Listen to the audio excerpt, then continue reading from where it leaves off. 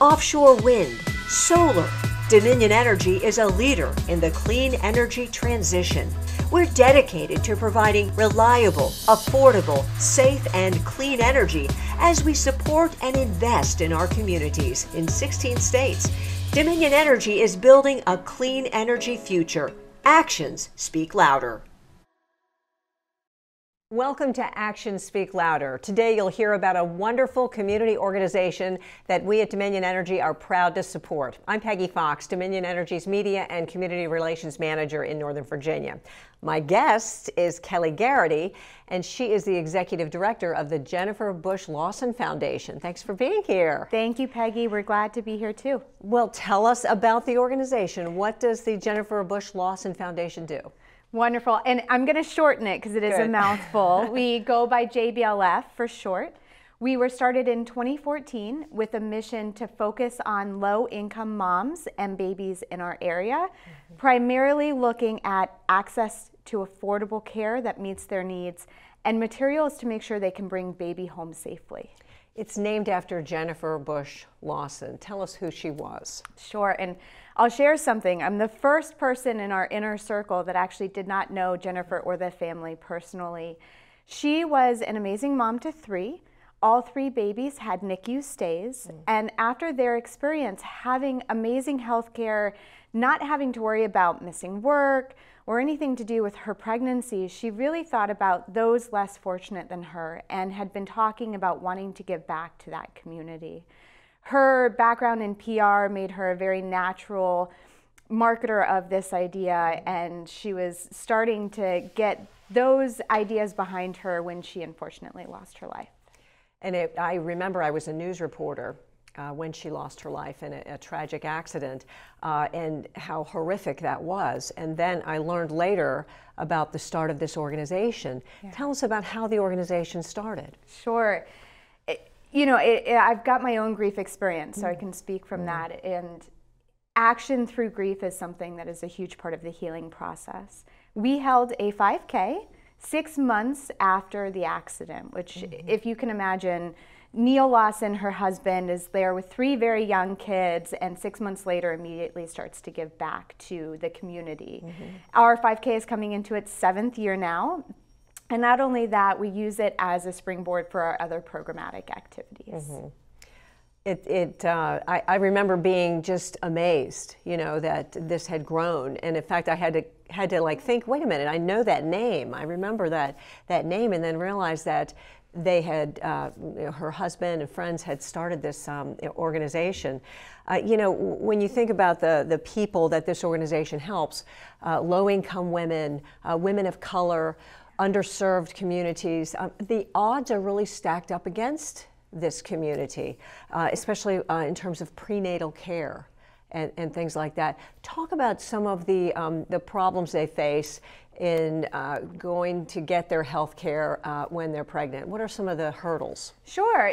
One of the things is just finding out in a timely manner they are pregnant. Many of these populations, you've got immigration issues that they have concern about with accessing healthcare in general, but you also have a fear of the institution of healthcare itself, no matter what the background is. You look at the African American community, for example, and there's a very long-standing fear of healthcare. With research, we know access to prenatal care in the first trimester is key. So increasing access for these women has been part of our 7-year history. Many of these women have to take off multiple hours of work to get to an appointment. I've heard our constituents say, I had to choose care or my job and feeding my family. No one should be put in that position. Yeah, it's terrible to have to be put in that position when you have a 9-to-5 job or whatever hour job, and you can't make it, and you aren't being given the time off to go get health care. Do you ever intervene with or try to contact an employer? We don't intervene with the employers, but what we have done is put a focused effort on innovative pilot projects that will bring the care to them. One of the things that we funded a few years ago was a telemedicine pilot. Now, after last year, everyone's used to telemed. Yeah. No one questions seeing a doctor on their phone anymore. Right. But in 2017, with this population in particular, you wouldn't have thunk that it would be transformative.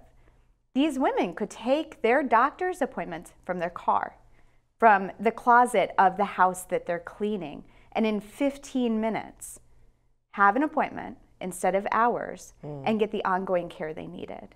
The results were so impactful that Virginia Hospital Center took over the program completely the following year. Isn't that amazing? Yeah. And it is so interesting that we all have been enlightened. I've had a telehealth appointment, you know. I think probably most people have now, having gone through the pandemic. And I think many people now understand and they realize you can gain information, you know, not the things that doctors can see and touch in person or take blood or things like that. But there's so much doctors can learn by questions and really looking too through the screen. Don't you think?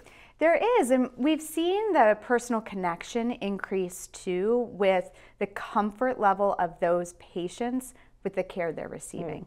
When you're comfortable with the care you're receiving, you're more likely to say, well, I have a niggle here, or I feel short of breath here, and the doctors can say, that's not normal. Let's check it out.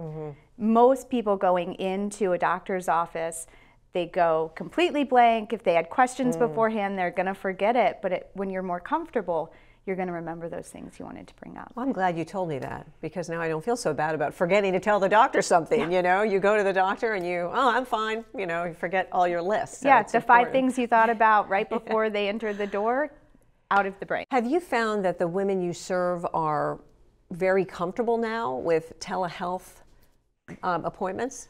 They are, and what it has done is increase the comfort level with their care providers too. Being in a comfortable environment, they're much more likely to mention, I have a niggle, or I'm short of breath walking just a block, which to most doctors say, this isn't normal, let's check it out more. The other thing that we've seen is adherence to appointments has increased. When you have high blood pressure as a pregnant woman, for example, you could have to take your blood pressure twice a week in a doctor's office. You may not see the doctor, you just have to go in, take it, put the cuff on, 5-minute appointment, and you're done. Well, by providing them with home blood pressure cuffs, they take hours out of their day to just do it at home. We've seen that increase in the care that they've received and their back and forth with their doctor. Well, now I'd like to share a video with you. Jennifer's husband, Neil Lawson, put his heart and soul into helping start this organization. Here's a short video from Neil. Jennifer Lawson had 3 complicated pregnancies. Fortunately, she had access to health care and doctors that were able to help her navigate the challenges that she and our unborn children faced.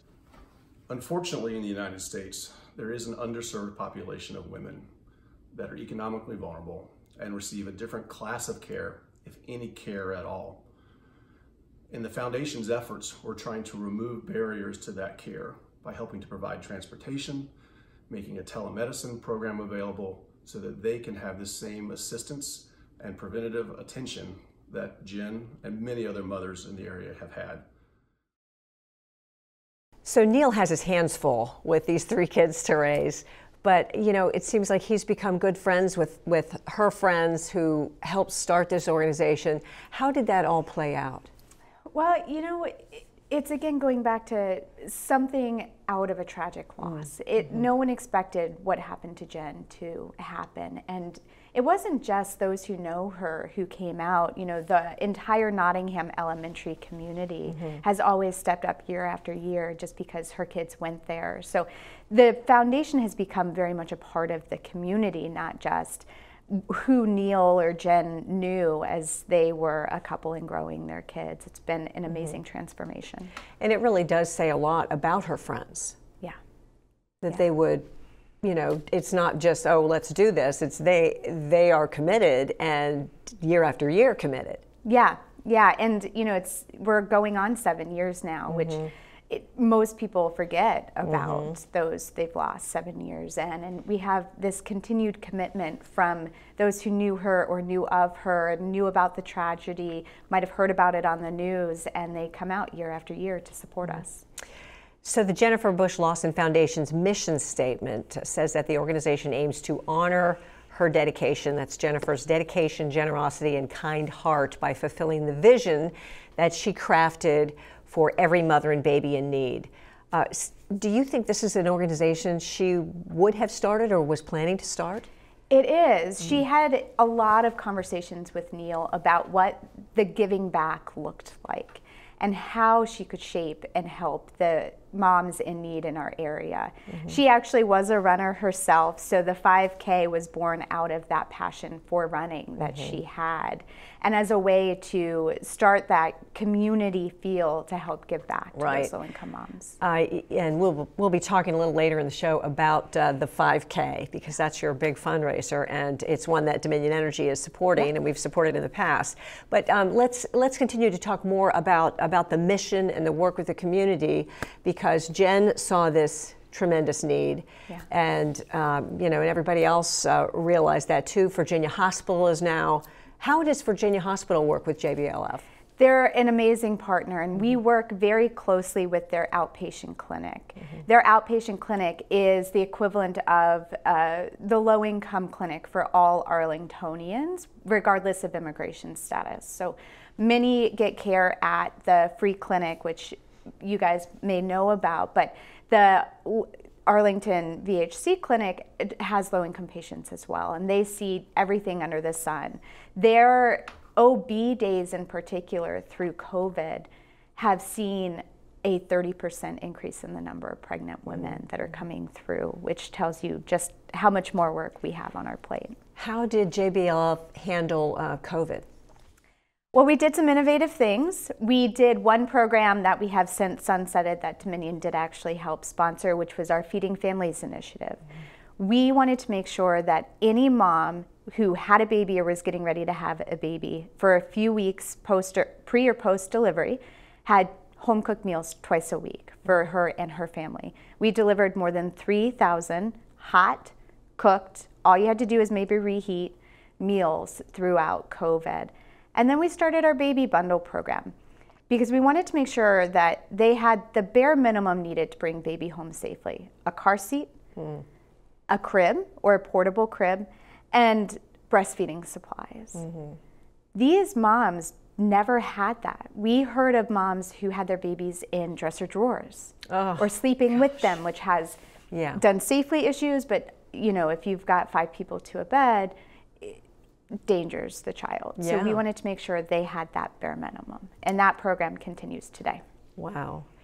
You know, I would also like to play this video we have of a nurse, because you talk about Virginia Hospital Center and the partnership there, but it's the people who work there who are dealing directly with your patients. So the Jennifer Bush-Lawson Foundation is touching doctors and nurses as well, and they see firsthand its impact. Please watch this short video from a nurse describing what she's seen. As a nurse, I think that it's been really cool to see patients that otherwise wouldn't have been able to participate in their OB care, wouldn't have been able to make it to their routine prenatal visits that they're now able to come to. They haven't had to miss work, they haven't had to find childcare that is otherwise expensive. They've been able to do these things from home or from their car, and so being able to create healthier, safer pregnancies is a really cool thing to be part of. It is very meaningful to hear from somebody on the front lines, to see the discrepancies in healthcare and access. So Kelly, you know, how beneficial has it been for you to see nurses on board and doctors and people who work at Virginia Hospital Center to, you know, to partner with the Jennifer Bush-Lawson Foundation? Well, you know, it's been a great symbiotic relationship because we never set out to need to have a direct contact with the mom. We set out to make sure they could bring their baby home safely and they had access to care that met their needs. The partnership with Virginia Hospital Center has allowed us to do just that. We've also allowed them to push their thinking in the innovative programs that they've done, like telemedicine. We've also helped them pilot OB Connect, which is a follow-on to telemedicine that's more comprehensive. Each one of these patients has a nurse that is their point of contact, no matter which doctor, no matter which resident, no matter who they see in the office. They have one person they can go to with any questions possible. As you can imagine, that's transforming how they feel about the care they receive. We already know there's been more than one instance of those moms, especially postpartum, reaching out to the nurse saying, I'm not okay. I don't know where to go to get services that I need, but I know I'm not okay. Can you help? And they have. Like postpartum depression, Yeah. you're speaking about there, which can be very difficult and you know, even deadly. And even, you know, breastfeeding support. With the best of support, it can still be a struggle. And for these families, they don't know where to go. And that's been another way they've been able to help. In my family, I have an in-law who just this past week had a baby at Virginia Hospital Center, and it's been a very wonderful experience, and the care that they've received. So it's wonderful to know that that kind of care is expanding out to low-income communities who often don't have it. And you know, if you could touch a little bit on why they don't have it, because maybe people don't realize, well, if they have health care, if they have the Affordable Care Act, if they have why don't they have, what's different about somebody from a low-income community who doesn't have the same access? Why don't they have the access?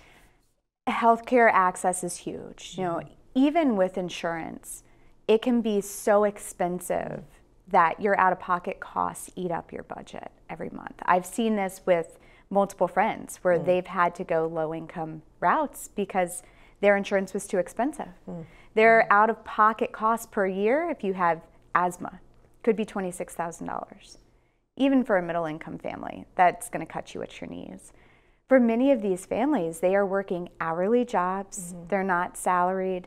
Every part of that paycheck goes to pay for some other piece of living here in this area, this very expensive area. And on average, a family of 4 to qualify for many of the county and state services is $53,000 a year that they're living on for a family of 4, which most other places is a lot, but not here. Yeah, no, that doesn't go very far. No. Here in this area. You know, and I think wouldn't it be nice if we didn't have to have an organization like yours? Yeah. And I don't know if that, you know, if you do any sort of advocating on. We do. In fact, one of the things we're going to start in the new year is a research project directly with this patient population. We want to tackle a couple of things. One, we want to learn how they're being communicated with as they seek care, where they're looking to find the care that they do receive, whether it's from a church, from a community group, from a mom who might have delivered 5 years ago and had an adverse relationship with the care she received. And then those who have access to care, what could we do better? How could we meet your needs better? And we're going to use that research to look at systemic change. And maybe use it to advocate at the state level or federal level? We're going to start locally. And local level? Let's start with Arlington County. There are some on the Arlington board who have been very interested in learning more about this and how they can help and what ways we can look at doing this. But Virginia State has actually been really above and beyond what other states have done in Medicaid expansion and Medicare expansion and looking at the immigration population in particular and how do we remove barriers to get better outcomes. And this country is so different from other civilized countries in terms of health care. It is. What have you learned there? I think everything is a balance of risk and risk tolerance. And costs, you know, socialized medicine or single payer systems, they have a lot of risk mitigation that comes with it. If you need an elective procedure, you might have to wait 2 years, whereas with the U.S. system, you know, you could walk into your plastic surgeon tomorrow and have your insurance pay for it. One of the biggest things with this population is they end up using the ER as their default doctor. Very expensive. If we can solve for that in how they access better basic care, you mitigate the cost to the system and have overall better outcomes. We look back to that telemedicine pilot that we did. We reduced ER admissions by more than 60%. Wow. That alone could pay for a program. Were you able to find the data, how much that saved? She's not going to say. But that's the way to make changes, is compiling data. You've got to have the data, you've got to have the facts and the numbers in order to move the needle and make any changes. So how many women and babies do you all serve? So we have done more than 300 a year. It has been going up since COVID. So we have lofty goals of wanting to make sure that we can meet that increased demand. Every mother who delivers a baby has to have a car seat to bring their baby home. That's something where we can step in. We work with moms groups and get gently used car seats that we can pass forward to these moms. Where do they get them otherwise? Where were they getting them before you all came into the picture? Virginia State has a program that helps to provide them, but because of COVID, it has been shuttered and has not restarted. So I know. What? Staff, cost, time. So many crazy changes have happened during COVID. You're walking down a street, and where did that business go? Very tumultuous time for people. It is. And then of course we lost many people. We did, yeah. But you guys are still plugging along. And tell me what you said. Most of the women, are all the women that you help from Arlington County? There's a transientness to this area, as you can imagine. If you look at Northern Virginia, they might live in Arlington one year, in Alexandria the next, in Falls Church City the next, in Fairfax County the next. So you see that churn in this area as they seek out better living arrangements or end up having family move in that they can, co-house share with. So there is a transient nature to this patient population. And do you have a set number? I mean, you can't take everybody. Or no, you do. You take everybody who comes and knocks on your door? We try to serve as many as we can. In COVID, we said, let's see what we can do. And this year, we've been able to increase it. Next year, we'll aim to do the same. Our ultimate goal, though, is by doing this research, by looking at what their needs are, we get to a point where we don't have to do anything. And then, we'll have done our mission. Then, mission complete. Exactly. Let's hope. But what wonderful groundwork you're doing and help for all these women and babies. I mean, that's the goal, to make sure that these babies are healthy. And as we all know, it helps to have prenatal care. Tremendously. It does. It helps with infant mortality. It helps with SIDS. It helps with mom's health. The more that you can catch things early on, the better the outcomes are. We've got a big fundraiser coming up. And so I would like to, we're going to take a little break right now. And when we come back, we're going to hear all about this exciting fundraiser coming up later in November. Stay tuned.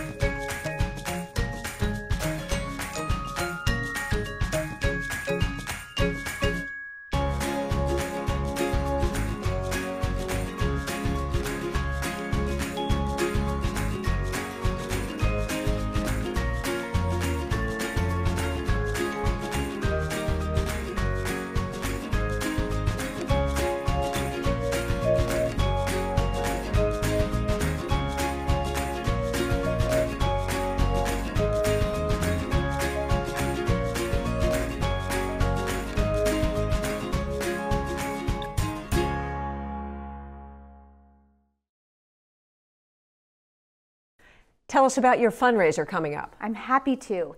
And it's not just a fundraiser, it's for the family. So we have a 5K on a very hilly course. The course record is not as fast as you would think.